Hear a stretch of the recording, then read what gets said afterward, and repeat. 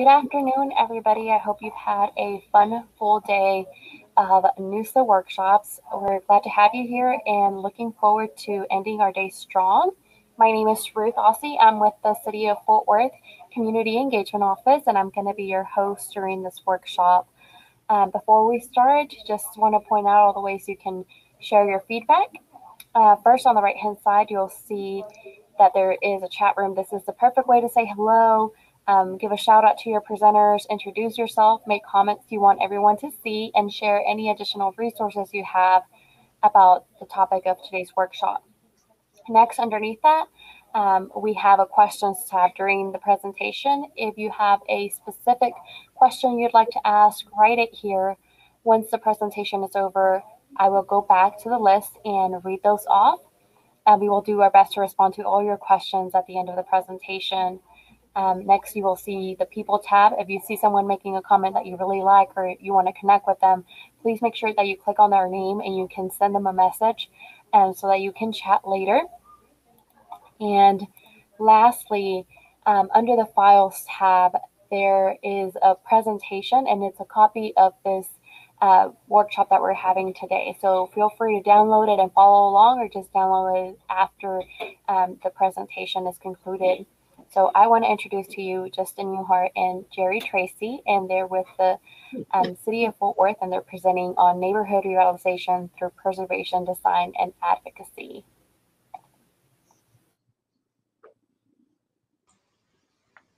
Good afternoon, everyone. My name is Justin Newhart, and I'm the Historic Preservation Officer for the City of Fort Worth. Joining me today are Jerre Tracy, the Executive Director of Historic Fort Worth, Inc., which is Fort Worth's preservation nonprofit and main advocacy organization. And hopefully Laura Voltman will join us later in the presentation. She's our senior planner over our design and form-based code districts in the city. And today we're going to be discussing the best ways to utilize and leverage the tools of preservation, design, and advocacy to revitalize historic neighborhoods and commercial districts through the use of best preservation practices, design guidelines, financial incentives, and advocacy.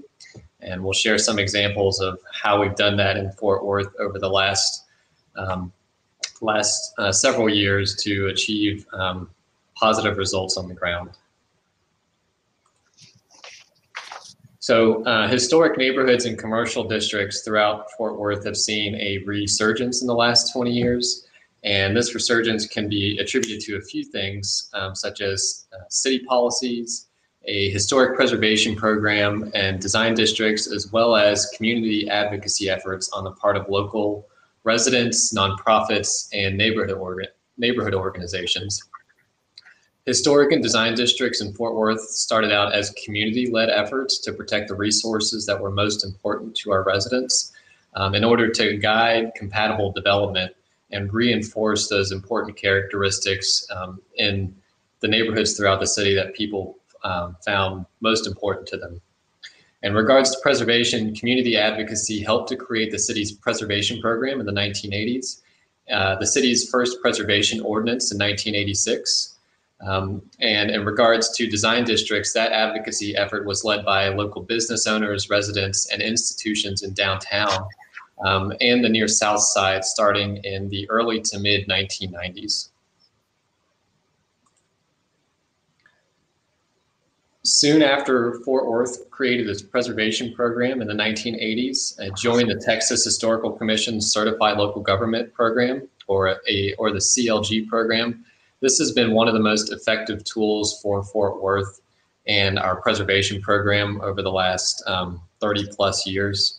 It is a state, local, and federal government partnership that empowers local communities to better protect historic resources by identifying local priorities, meeting recognized historic preservation standards, and providing access to financial and technical services to further the identification, evaluation, designation, and protection of buildings, sites, district structures, and cultural objects.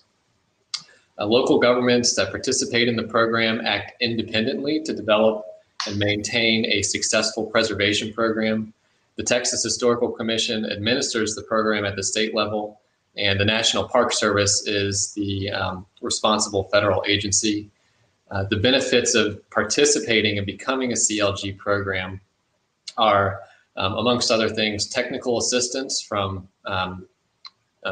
CLG program staff, a network of local preservation commissioners and historic preservation officers from around the state, workshops and other training specific to local preservation challenges. And they do have an annual grant program that helps fund local preservation projects throughout the state. Participation in the CLG program has been a key cornerstone for Fort Worth's preservation program for the past 35 years. It has allowed us to access critical preservation knowledge and resources and leverage them to promote positive outcomes in our community. As an example, we are currently taking advantage of a matching grant from the Texas Historical Commission to update our historic resource survey, which is a key component of making informed land use decisions throughout the city. So after several years of participating in the CLG program, preservation leaders like Jerre and Historic Fort Worth throughout the city came together and decided that a preservation plan was needed to define clear goals and parameters for our preservation program. And in 2003, those groups and community leaders and preservation gatekeepers came together to create a plan that analyzed existing conditions on the ground within Fort Worth, identified threats to preservation, and created a list of achievable opportunities and goals that the city and community groups could partner together to achieve. As an example, one of the goals from the preservation plan was that the city should work with community leaders to develop administrative regulations for the review of city-sponsored infrastructure projects, and in order to protect potential historic resources such as bridges, street tile markers, historic boulevards like Camp Bowie, and other infrastructure throughout the city that may have been historic in nature but weren't designated. We found here in Fort Worth that a preservation plan is a city's best opportunity to bring everyone together, to celebrate accomplishments, refresh our community goals for preservation throughout the city, and set new objectives for the future.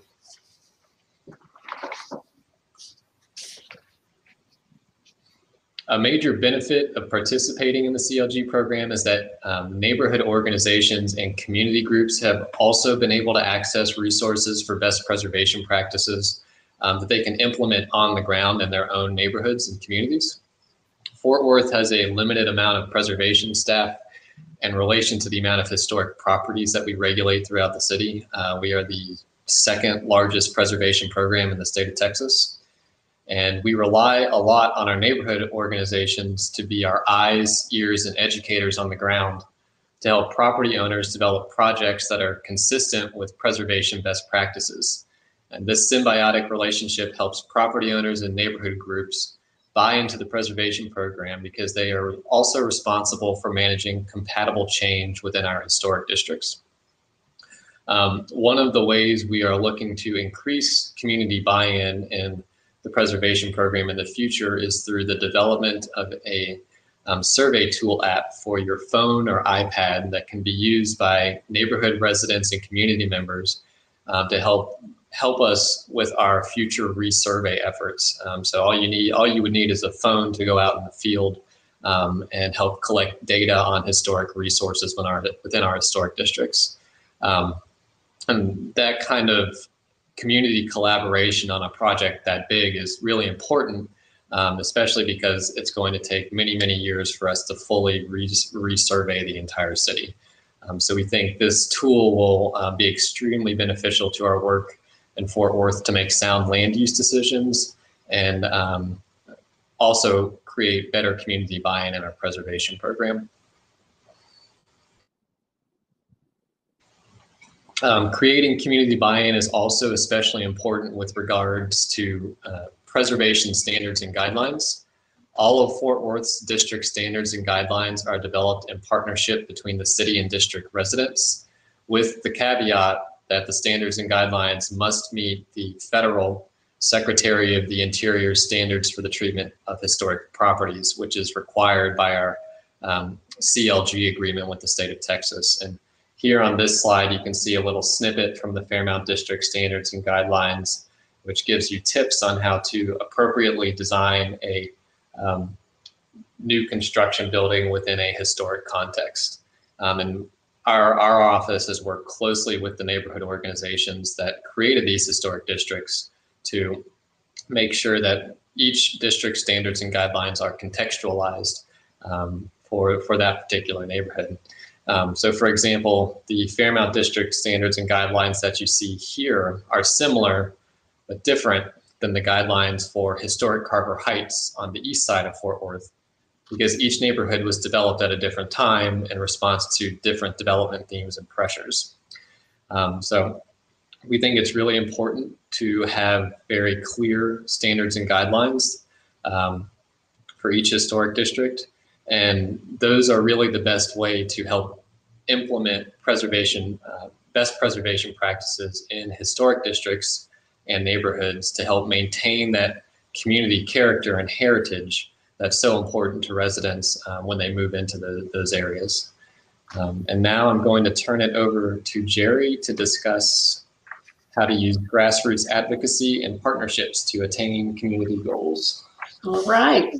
Thank you, Justin. Well, it's a pleasure to speak to you about what a 501c3 charity does in the world of preservation. We certainly don't do what government does, but we respect and work with government at all levels. So you'll hear that through this presentation.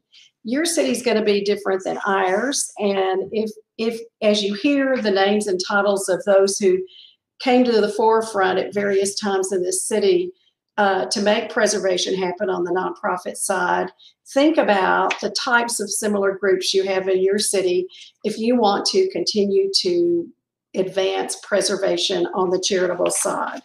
So as the action-oriented preservation movement began in Fort Worth back in 1924 with a marker program during the city's 60th anniversary. Other groups at the same time were making important contributions to preservation, like the documentation and preservation of local history by the Old Settlers and Historical Society that started in 1897. That is still alive today as the Tarrant County Historical Society. Additionally, the Friends of Van Zandt Cottage, and that cottage was built about 1850, and it's comprised, the Friends are mainly family members, and a few others who just love that particular building, and it's Fort Worth's oldest building in its original site. So they are still here today. And then in 1972, the Black Historical and Genealogical Society was established to collect, document, and preserve landmarks and records of Fort Worth's African-American community heritage. In 1975, the demolition of Niles City Town Hall led to the formulation of the North Fort Worth Historical Society, which also continues today. So there are lots of efforts from the past that are moving forward today simultaneously. However, the advocacy movement really revved up in Fort Worth in the 1960s when residential zoning was changed to commercial zoning to expand our downtown. The neighborhood sacrificed in this plan was known as Quality Hill. With no local preservation ordinance to protect properties until the 1980s, Quality Hill, Fort Worth's version of Charleston, was literally a sitting duck for demolition, and people were not happy. That resonated. The residences of Quality Hill were designed by prominent architects of the day and constructed primarily of stone and brick. Many reflected European revival styles with ornate columns, wraparound porches, grand terraces, roofs of tile and slate, porticocheres, turrets, spires, carriage houses, pergolas, and lush gardens. They were amazing properties. They were owned by cattle barons, bankers, attorneys, and business entrepreneurs. As was typical in other parts of the country, women often led the preservation movement. which also happened in Fort Worth. With no preservation ordinance, owning a property was the best way to save your building. Some properties were bequeathed to an entity the owner trusted, as was done for the Fort Worth Women's Club on Pennsylvania Avenue. And some residences were purchased by preservation-minded owners for commercial or public use. It was in the late 1960s that the Junior League of Fort Worth began to work with the Texas Historical Commission, flipping back to government again, and the National Trust for Historic Preservation, a 501c3 charity, on methods to stop demolition. The league brought in national preservation speakers to address their membership and the greater community, including the Chamber of Commerce. Recognizing that very few people know the different types of architectural styles, the league developed and delivered slideshow presentations in any group interested in learning about what they called the art of the city. Then from 1969 to 70, the league hired Drury Blake Alexander, a distinguished preservation-minded architectural history professor at the University of Texas, to conduct Fort Worth's first survey of significant buildings. Mr. Alexander's work identified 14 high-style buildings prioritized for preservation. And with advice from the staff of the Texas Historical Commission, the Junior League developed placements for their volunteers to write recorded Texas Historic Landmark nominations for the Alexander identified properties. This work led to state designations of the Flatiron Building and the Santa Fe Depot, both in the 1970s. Simultaneously, the Junior League of Fort Worth realized that the mission of preservation was so big, it required a dedicated preservation organization with equal gifts. And so with equal gifts of $25,000 from the Junior League and the Amon Carter Foundation, Historic Fort Worth was established. And the league gave the Alexander Survey back to Historic Fort Worth for its continued stewardship. One of Historic Fort Worth's first steps was to buy the house next door to the offices of Historic Fort Worth today. That house is called the Pollock Capps House, and it is also part of Quality Hill. And that purchase was made in '71. The Historic Fort Worth Board placed a term easement on the property to keep it from being demolished by a different owner in the future. In 1972, Historic Fort Worth commissioned a historic building survey for the Pollock Capps House and sold the property to a group of trusted investors with this deed covenant on it. In 1973, 6 women, all Junior League members, literally stood up in front of the bulldozer to save the Wagner Wharton Scott building that we call Thistle Hill today, which was also in Quality Hill. They raised funds from private and public sources, including school children, and a campaign known as Save the Scott, and bought the mansion in 1976. In a special arrangement prior to any local preservation ordinance, Thistle Hill became Fort Worth's first local landmark in 1976. And it was already on the National Register at that time and became a recorded Texas historic landmark in 1977. Today, Thistle Hill is one of the 2 stewardship properties owned by Historic Fort Worth. In 1978, the league considered purchasing McFarland House for their first headquarters.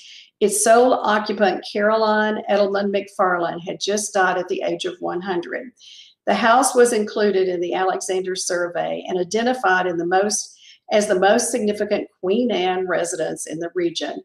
Funds for the league to purchase the house were raised from many sources, including a gift of $50,000 from Historic Fort Worth, which the league had started several years earlier. And so in 1980, McFarland House became the city's second landmark. The Junior League did not stop there. In 1977, they focused on preserving the historic resources in other Tarrant County municipalities and researched the possibility of an association of preservation groups. They engaged the National Trust for Historic Preservation to hold a preservation workshop for Tarrant County that included the city of Fort Worth, can't do it without them, Thistle Hill, the Chamber of Commerce, the Tarrant County Historical Commission, and the Texas Historical Commission. The resulting organization was the Historic Preservation Council for Tarrant County, established in 1979. HPC's legacy was its survey books that you're hearing about more updates today of the county's historic resources, collectively known as the Tarrant County Historic Resources Survey. HPC raised the funds to hire Page, Anderson, and Turnbull of San Francisco to lead local volunteers to work on the project between 1983 and 1990. In 1995, the National Preservation Conference was held in Fort Worth, which had required a year of preparation for all the preservation groups working together to develop the tours, lectures, and educational sessions for the nationwide participants. An outgrowth of the conference was the desire for more preservation to be consolidated. So in 1998, the Historic Preservation Council voted to merge with Historic Fort Worth. HPC dissolved their corporation and gave Historic Fort Worth their survey files, photos, and records. Many on the board of HPC became board members of Historic Fort Worth. A preservation resource center comprised of resources from surveys and books collected this way and other ways was established at Historic Fort Worth's headquarters. And then all of it was consolidated and moved to another building that was owned by Historic Fort Worth on Summit Avenue, also in Quality Hill. Previously, in 1984, the League gave McFarland House to Historic Fort Worth for an entity exclusively focused on preservation to manage and restore the property. The League continued to office at McFarland until 2004 when they moved to a much larger headquarters. The highest profile advocacy effort in Fort Worth clearly was the fight in the 1980s against the Department of Transportation's plan to expand the I-30 overhead above Lancaster Avenue in downtown Fort Worth.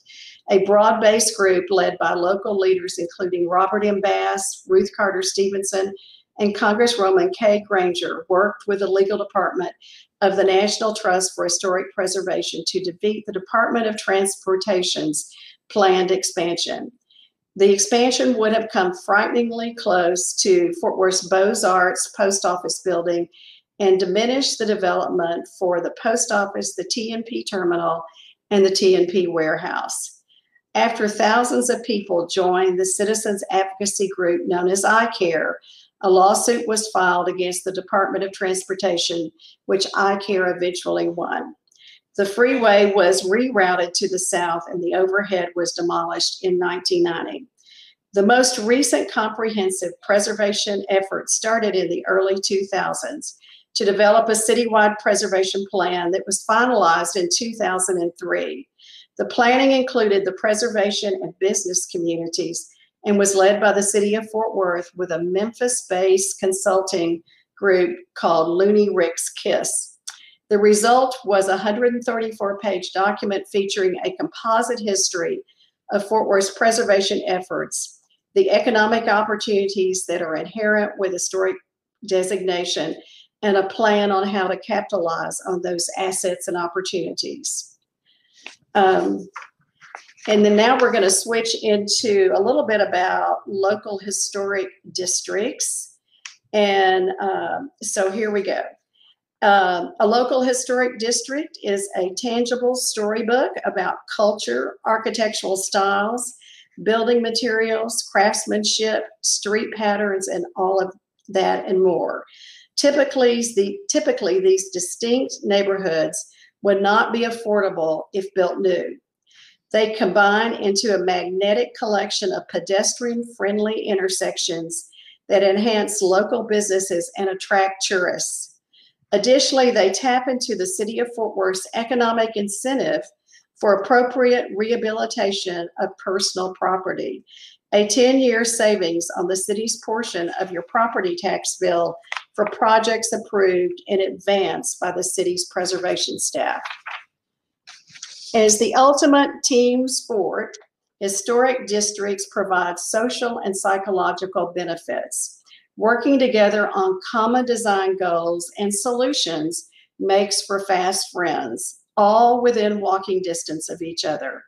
Additionally, preservation appeals to those who care about the environment because demolished houses go into the landfill, unlike restored ones. Local districts give each property owner within the district the power of predictability, and that is a big power. For instance, historic districts keep your neighbor's house from changing so radically that it harms your personal property rights. If you live in a historic district, your neighbor will not be able to build an addition that is too tall for your property, or too close to your property, or too near the street, are so inappropriate for your neighborhood that your property values are harmed. To put it another way, historic districts keep others from shadowing your house and lawn, from obstructing your view as you try to back out of your driveway, and from building something that is totally incompatible with your neighborhood. And now we're going to go into the next great marriage of private property ownership and government. And it's about preservation tax credits that our state of Texas offers for anyone in Texas who qualifies, and that can be a nonprofit charity like Historic Fort Worth or any commercial use building, commercial owner with a commercial use building. And this all transpired on January 1 of 2015. Our Texas legislature enabled the first state tax credit for certified rehab projects in Texas. The 25% credit is among the highest valued tax credit program in the country for corporate and nonprofit owners of buildings listed in the National Register of Historic Places are designated recorded historic landmarks, since we're in Texas. The tax credit process is divided sequentially into 3 stages. Each must be followed precisely, and the tax credit staff at the Texas Historical Commission are most helpful. Also helpful is a project architect with experience in tax credit projects. And additionally, private consultants are available to assist with the entire process should you choose that route. Historic Fort Worth's first tax credit project began in 2017 at Thistle Hill for an accessibility project requiring a 57-foot-long concrete ramp to reach the height of the front porch terrace, which is 42 inches above grade. Early in the project, the Texas Historical Commission was informed that this would be a tax credit project. The ADA project plan was approved, and the required documentation was submitted over a span of almost 2 years. A public auditor was hired to review the project payments and income, and at the end of the process, a tax credit consulting firm was hired to find the buyer for Historic Fort Worth $71,000 in tax credits for that project. And the buyer turned out to be none other than a woman-owned tractor company in Tennessee. We women are sticking together. Historic Fort Worth is now restoring the front porch terrace at Thistle Hill, a 1,500 square foot structure. John Volz is our architect and has been our architect since 1978. And Phoenix One Restoration and Construction is implementing this project at a cost of a little over $700,000.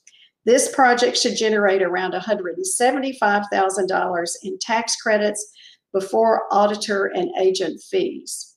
You can see there's really an incentive to work with our state tax credits. This project should generate, okay, we did that. Historic Fort Worth has now completed phase 1 of the part 3 process for the front porch restoration. Simultaneously, Historic Fort Worth is starting another ADA project and tax credit project at our headquarters McFarland House. Sandstone from the quarry has been secured and shop drawings are underway for the project that includes a mechanical lift, adaptations to restrooms for compliance with the Americans with Disability Act. Throughout the state of Texas, corporate and nonprofit entities, including churches, are utilizing the state's historic tax credit program to make projects work and to hire artisans and craftsmen for the higher paying jobs these projects generate. Locally, the owners of businesses on South Main Street are revitalizing that area because of the value added by our state's tax credit. Between 2015, when our state tax credit began, and 2020, the state tax credit program has assisted developers of 243 projects, resulting in investments of over $2.6 billion in historic buildings across the state. Certified tax credit projects have helped support more than 54,000 jobs in Texas, with over $3.2 billion in wages and income. About $54.9 million has been generated in state sales taxes and $181.6 million in local taxes, not accounting for subsequent property tax increases. And over $4 billion has been added to the state's gross domestic product. Access to these tax credits and other preservation funds is enhanced by the city's participation in the certified local government program that Justin just told you about. Okay, you're up, I think, next, Justin. Yep. And while we're on the subject of preservation incentives, I'll touch a little bit on the historic site tax exemption program, which is our local exemption here in the city of Fort Worth. The historic site tax exemption encourages substantial rehabilitation of designated properties, and it offers a 10-year tax freeze for undertaking a rehabilitation project. We recently streamlined and updated the program in 2018 after an audit and in conjunction with an update of Fort Worth's preservation ordinance. The tax exemption has encouraged over $621 million in investment in historic properties in Fort Worth since 2015. So it's been a great economic generator for local jobs, local wages, and saving local buildings here in the city. It promotes best preservation practices because you can only get the financial incentive if the project meets all of the preservation and design guidelines that have to be followed in historic districts or for individually designated properties. And our local exemption can be paired with the state and federal tax exemption to maximize the return on investment and recouping of your project costs. So as an example, what you see here on the screen is the Meisner Brown Funeral Home, which is a local building on Fort Worth's east side, close to Texas Wesleyan University. This project took advantage of local, state, and preservation tax incentives to save this landmark. Jerre and Historic Fort Worth were very instrumental in finding a buyer to save this. It was literally about to fall down onto the neighboring property, and they ended up finding Phoenix One, or the owner of Phoenix One, to come in and rehab the building. And you can see in the top image there, that's the finished product. They've turned the old funeral home and mortuary into an event space and potential office space. So it's been a great use of tax incentives in the city, and we're glad to see that back operating as a community hub in that area of Fort Worth. Okay, well, we're going to move on to a real success story, and it's Fairmount, our neighborhood on the near south side, which happens to be one of 14 historic districts in our city, but it's the largest district not only in our city, but in the southwestern United States. So those who live in Fairmount are the city's most enthusiastic keepers of more than 1,000 bungalows, 4 square homes, and other resources from the late 1800s to the 1920s. Their leadership not only protects their neighborhood, but it influences those who live in other historic districts because they do it so well. They're great teachers. Fairmount was one of Fort Worth's worst neighborhoods to live in the 1970s and 80s.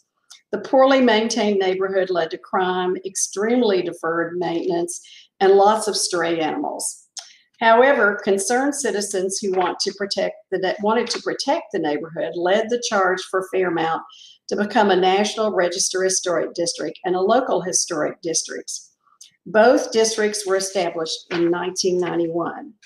The Fairmount Neighborhood Association emerged to perpetuate the strong preservation ethic of Fairmount. This is demonstrated by the Neighborhood Association's commitment to helping new neighbors understand their design guidelines, by the detailed and instructive information on their website, and by their monitoring of cases before the City of Fort Worth's Historic and Cultural Landmark Commission. They are meticulous about managing what happens in their neighborhood. Fairmount residents have utilized the city's historic site tax exemption and preservation's best practices for over 30 years. The result of their methodical practice is the revitalization of their neighborhood, making it one of Fort Worth's most desirable zip codes in which to live. Their savvy tutelage even instruct those who live in other historic districts. And now we're going to transition to design districts in Fort Worth, which work hand in hand with our historic districts. They're just a little different flavor, and they operate slightly differently than the way historic districts operate. So a design district is essentially an area that has to regulate new construction and public infrastructure projects in between buildings to create a pedestrian-friendly environment to live, work, and play. This image you see on the screen is of South Main Street here in Fort Worth. It's just south of downtown. It's within the Near South Side Form-Based Code District, which was established in the 1990s, shortly after the Fairmount Historic District. Both those districts are adjacent to each other, and they were created to respond to deteriorating conditions on the ground that Jerre mentioned earlier. The goal of design districts, and especially in the Near South Side, was to revitalize a commercial district between downtown and inner ring neighborhoods while creating jobs, promoting small businesses, and revitalizing not long neglected commercial buildings. The push to create these form-based code districts was led by community leaders, business owners, and local residents in partnership with the city. City staff provided most of the technical knowledge on how to achieve community goals through design guidelines. And shortly after the Near South Side District was created in the 1990s, the Downtown Design District was also created to kind of help revitalize Fort Worth's downtown, which wasn't in the best shape during that time period. You can see here a lot of the elements in this image on the streetscape were required by the form-based code district standards and guidelines, such as the street trees, the wide sidewalks, the bump outs and parallel parking. All of these things create a very safe, comfortable, pedestrian-friendly environment that encourages business development and activity along South Main Street. One of the greatest successes in Fort Worth of a design district and a historic district coming together is Magnolia Avenue, which you can see here on in both pictures. Magnolia Avenue is the historic commercial corridor on the north side of Fairmount and the south side of the Near South Side District. It's been a commercial corridor for over 100 years. And in the 1990s, it was in need of a lot of TLC. And so between the form-based code district and the historic district standards and guidelines, business owners and property owners and local residents were able to help reinvigorate this historic pedestrian-friendly corridor using best practice urban design principles. The Near South Side Form-Based Code District really has guided new development and new construction on the north side or on the left side of the streetscape image you see here. And the city and local residents have partnered with another local nonprofit called Near South Side Inc. which has kind of been the guiding force for bringing development into the area, for educating property owners on how to design a project to meet the district guidelines. And they've also been the ones who have been the best educators within that area. And so between the district guidelines and Near South Side Inc. and the historic district standards and guidelines, Magnolia Avenue has really seen a resurgence, and it is one of the destination places to visit when you're here in Fort Worth. I just wanted to make you all aware that you have about 5 minutes left. All right, I will go quickly through the rest of these slides. So design districts help retain community character. This is Camp Bowie Boulevard, which is a historic highway, part of the original interstate highway system in Fort Worth. And there is a form-based code district here that helps protect the original auto-oriented streetscape and contextual neighborhood elements in that area. Form-based code districts guide compatible new development. They create predictable development, and they give the community a voice in land use and development decisions within those districts. So citizens can really participate through these local nonprofits that help push forward design and business development within the design districts. Design districts also encourage excellent design of public spaces.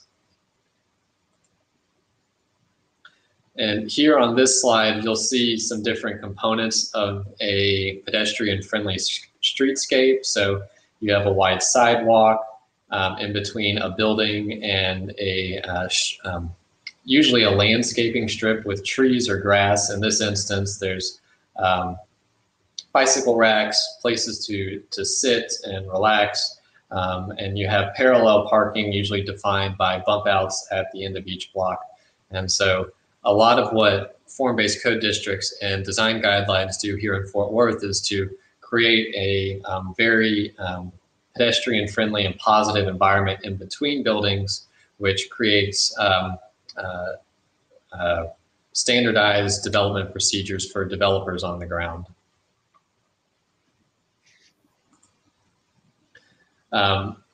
This photo here is of Mule Alley in the stockyards.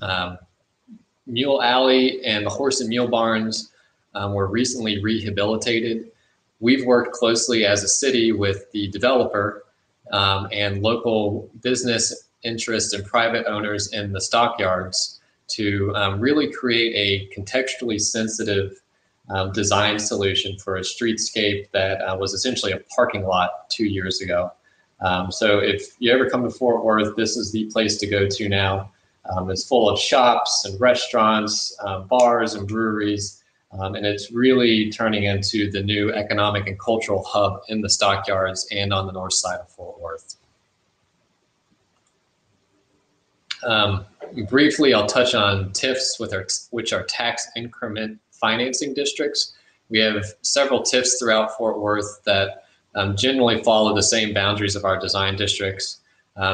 Basically, what TIFs do is take the increase in property value from year one of the founding of the TIF and takes the increase in tax dollars and reinvests those tax dollars within the district itself for public infrastructure improvements. So here we're back on South Main Street and in the near south side. TIF dollars have been used to upgrade most of the 120-year-old infrastructure beneath the streets at no cost to the local property owners. So this really helps spur and drive development, because if infrastructure projects and financing are covered by a TIF district, then developers can spend more money on rehabbing their buildings and getting their businesses up and running. And Justin, I apologize, I have the wrong time. It's 4:45, not 4:15. Okay. Well, no, I don't mean to scare you, but that's all right. So wrapping up, preservation and design districts go hand in hand and are not mutually exclusive, especially here in Fort Worth. They've worked together for decades to revitalize important commercial corridors and neighborhoods throughout our city. Both types of districts work together towards the same goal, which is an activated urban environment that creates great places for folks to live, work, and play close to their homes. Historic preservation, community advocacy, and design districts all grew out of grassroots community efforts as a way for local citizens to guide development and have a voice in the growth and revitalization of their city and their neighborhoods and their commercial districts. We hope that the tools and the examples we provided today that Fort Worth has used over the past 30 to 40 years are helpful to you. They've been helpful for us, and we're continuing to utilize them today as we move forward and to continue to grow and redevelop as a city. So that's pretty much it. Ruth, we're ready for questions. We do have a couple of questions. Early on in the presentation, you mentioned an app for collecting data. What is the name of the app, or is it an app that you all customized for your city? That survey collector tool is a customizable tool that our consultant created in ArcGIS. And so it's very similar to the Arches platform that was developed by the Getty Institute. It's supposed to be an open source app, and it will tie into our existing ArcGIS and zoning platform on the city's website. Thank you. And then a comment, when you were talking about the building in Foley, someone said that's a beautiful building. I'm glad you were able to reuse it as a community hub. And next question is, has Fort Worth had to deal with scooter rentals, agency pop-ups, entrepreneurs trying to set up shop on ways? No, we, unlike our neighbors to the east in Dallas, we didn't allow them. So we did not have any of those issues that any other large cities did. How is a TIF different from a PID? They sound the same. They are very similar, and to be honest, Laura would know better and have a better answer to this question than I would. She's our design district and kind of TIF czar.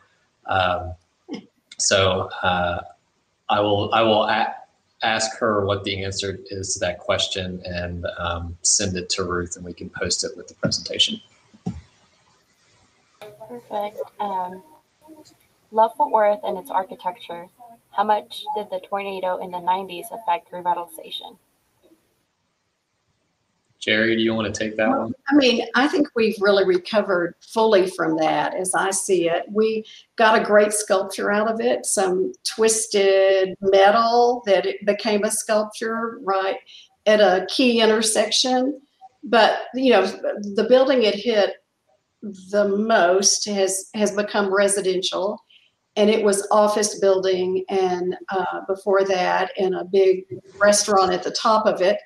And it's done well as a residential building. It certainly knocked, all puns intended, the wind out of Fort Worth sails for some time to try to figure out what to do with this big building. But everybody's pretty well recovered. Most of the buildings were insured downtown. They're just, it's taken some time, but I don't think you would be aware at all of a tornado going through part of downtown today. And just a lot of kudos. Awesome presentation, great information. Thank you. Can wait a few minutes to see if there's anything else that comes through. But I just wanted to point out that a lot of the locations that Justin and Jerry pointed out are going to be featured in our neighborhood report. So I think that it ties together nicely. So that's really cool. Yeah. And just to point out, this is what Mule Alley used to look like before it was revitalized to look like this. So you can see we've come a long way in Fort Worth since the 1920s.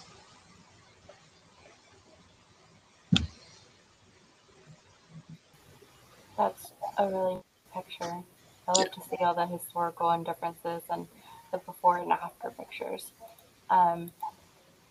Not seeing any more questions come in, so I just wanted to thank you, Justin, and thank you, Jerre, for taking time out of your day to come and present at NUSA. Let me see, we just had one popped in. Actually, they're all coming in now, so I take my thank yous back and I'll put them on hold for you. Are we allowed to replace windows that are single panes with more energy efficient windows? And I'm guessing this is for historical overlays. Well, the thing you need to first figure out is if the window can be repaired. And if it can, you should repair it first, because an old growth timber wood window in a historic building will last another 100 years with simple repair techniques. And they're actually a repaired wood window is the most energy efficient window on the market. There are ways to retrofit them to install double paned insulated glass. And so that's what we typically recommend, just so you can get the full benefit of a repaired, restored window. If you can't repair a wood window and you have to replace it, it's totally fine to replace it in kind with a new wood window that has double or triple pane glass. We always encourage you to check with our office first before embarking on a project, so we can provide guidance on these types of things. Maria asked, how does the neighborhood find out if they can do revitalization? Through a historic district? If that's the question, then the neighbors need to get together and work with the city on how to develop a historic district. It's a clear process. Do you want to talk any about it, since it's your program, Justin? I would say the best way to figure out if a neighborhood can do it is if the residents want to do it. All of our historic districts here were led by the people who live in the neighborhoods, and so if you guys are up for it, we are here to help out and provide all the technical guidance and knowledge on how to make that happen.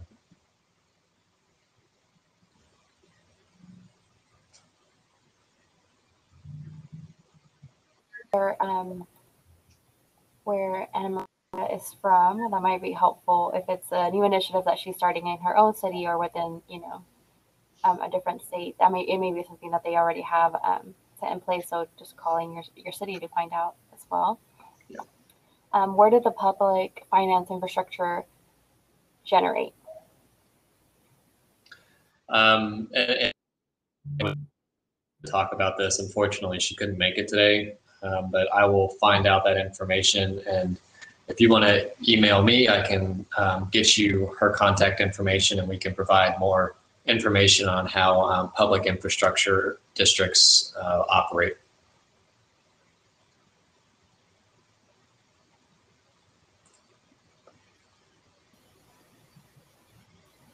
How was it? The question should have been, how was it generated? Don't know if that makes a difference on you being able to answer that question. It does not. No problem. Well, you can find Justin's and Jerre's contact information by clicking on their picture next to the workshop description, and they'd be happy to get those answers for you, or you can leave them in the chat and they can follow up and I can get back to you.